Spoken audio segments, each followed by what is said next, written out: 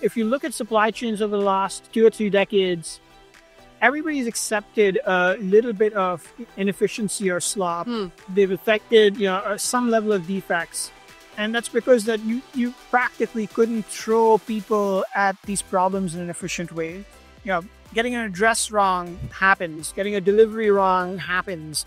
And you can't really prevent that without a new construct. I think AI is that new construct. And as you see agentic AI and physical AI evolving, I think a lot of what both businesses expect and what consumers expect of what the bar is for what their physical experience of supply chains are being, I think that's going to ratchet up.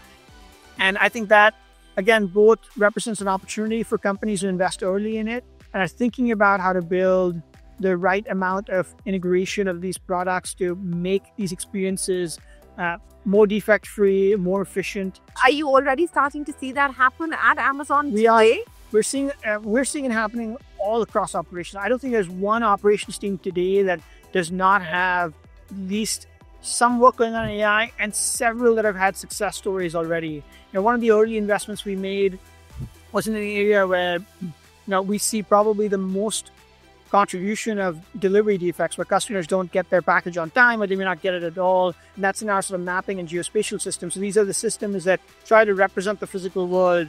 They can tell you exactly where a customer's home is, whether they like their delivery on the front door or the side door, whether to leave it with the receptionist downstairs. We found that using agentic AI and combining sort of the world data that's available with the Amazon data, it's allowed us to very rapidly close a number of gaps that for years didn't feel like we had a path to close.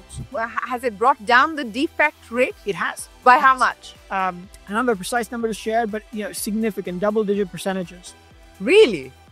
And so do you believe you could be in an era of zero defects on account of agentic AI? I don't know about zero defects, but I think defects can become far more of an exception than a norm.